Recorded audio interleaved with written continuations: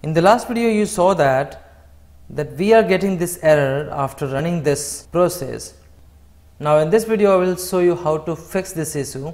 Now to fix this issue we have to use wait stage. Click OK. Issue is when we are running this process, first it is launching this application, and after launching it is trying to put the staff number and password, but at that time this application was not loaded.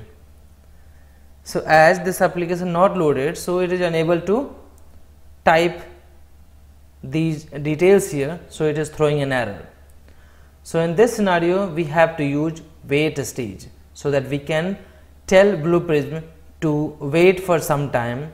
Now let me close that, reset this, and as you know that this launch is working fine. We are just getting issue in this login part, and this is action stage. So right click on this and click on view action in Object Studio, because we cannot use wait stage in the process. We have to use that wait stage in the Object Studio because we are going to interact with the application. So just drag and drop this wait stage, and you can see here wait stage comes with a two part, wait and timeout. There are two types of wait: conditional wait, second unconditional wait. It means one in which we can write the condition and based on the condition it will wait there. Second, that is unconditional. It means without any condition we can use that as a static. Wait stage enables business objects to pause and wait for an application to load or a condition to be met before moving to next stage. Wait stage is used to pause and wait for an application to load when an application or element doesn't load due to the network issue or application not responding. You will have seen sometime what happens, we open, will launch any application, and that time due to the internet issue or network issue or application not responding issue, it takes some time, right? So in this type of scenario we can use wait stage. It can only be used in the Object Studio, not in the Process Studio, as I have already told you. Two types of wait without condition, it means unconditional. One, throttle wait, and second, unconditional wait. When we add unconditional, or you can say a static wait at the beginning of the every action page is called throttle wait. Throttle wait is used to give some time to system before interacting with an application to avoid any error. Basically this is not required in our application. If you face a scenario where you have to first give some time to your bot, like 2 seconds, 3 seconds, and then you want to launch that application or that browser, so you can use that throttle wait there. Wait stage without any condition is called unconditional wait, and it will pause your workflow till the given time. If you say 5 minutes, so your bot will always wait for 5 minutes in that scenario. Now conditional wait, or you can say dynamic wait. Wait stage with condition is conditional wait, or you can say dynamic wait. It means if you are applying any condition to the wait stage, that is called conditional wait, or you can say dynamic wait. It is used to check whether a certain application or element exists before moving to next step. In the wait condition we can apply multiple conditions there, and if conditions are not met, it goes to the timeout. And the best practice to use conditional wait is always use conditional wait stage at start of every action that interact with an application and require some time to complete the action. Sometimes you have seen that if we'll take this example of our login button, after putting the value in the staff number and password, once you click on login, it will go to the next window.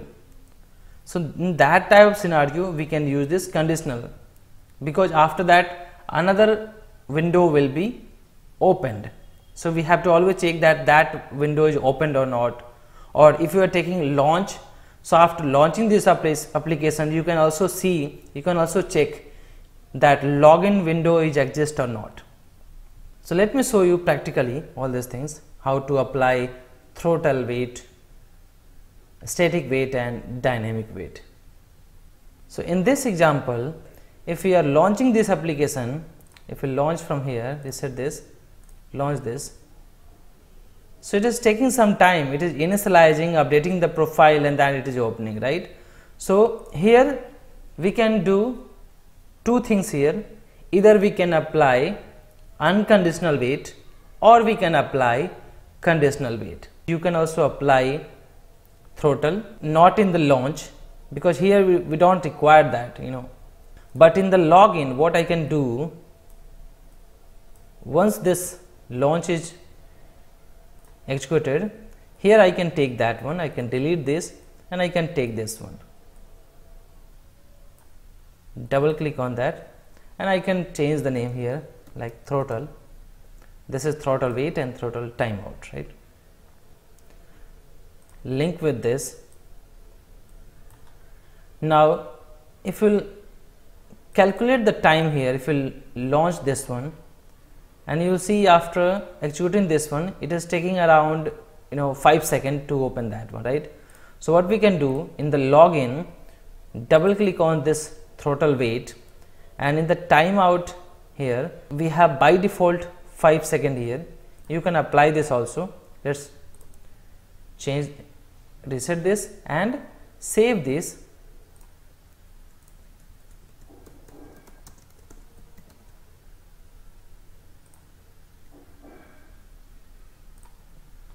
Now go to the Process Studio, click on refresh. Now reset this and run this, and now you see here it will launch that and then Blue Prism will wait for 5 seconds and then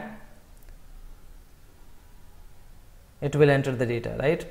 So here you can see this process has been successfully completed because we added there 5 seconds of throttle time. You can also put that wait stage here after launching, so that will also resolve your issue. You can see here. So this is unconditional wait and we are using this wait at the beginning of this one, this action page. So this is called throttle.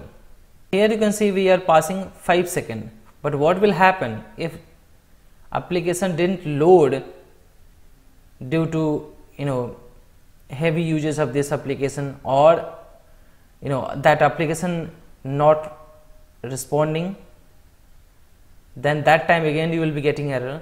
What you can do, instead of doing that one, you can take this as a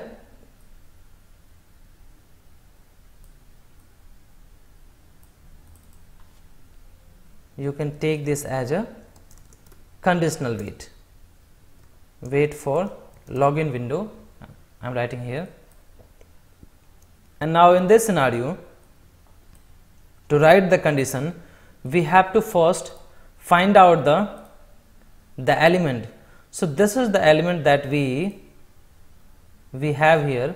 This is the login one. Do you remember last time if I highlight this, it is showing this is the login window.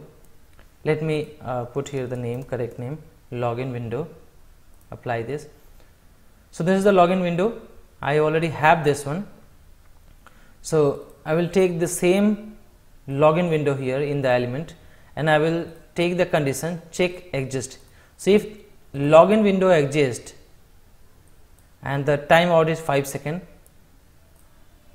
if exists, then link this node with this one, right. Now in this scenario what will happen, let me first do like this. So in this scenario what will happen, after launching this application it will come and check that this login window is exist or not. If not, it will wait for 5 seconds, and once if that is loaded, it will go to the next stage. If within 5 seconds, if your application didn't load, then it will go to the timeout, and after that again it will go to the type staff number and password. But again, if it didn't load in within 5 seconds, then there will be again one error. So in this scenario, what we can do, so if you think that it will take 5 seconds, I will suggest always use here 30 seconds. There is no issue here. If your application loaded and this element found, then this will go to the next stage. If no, if still this is not loaded, then it will wait for 30 seconds. So there is no problem with that. Always overestimate, not underestimate. So here, put here 30 seconds, click OK, close this, save this,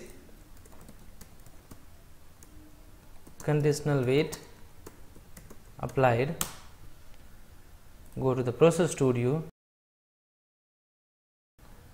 reset that and run this one.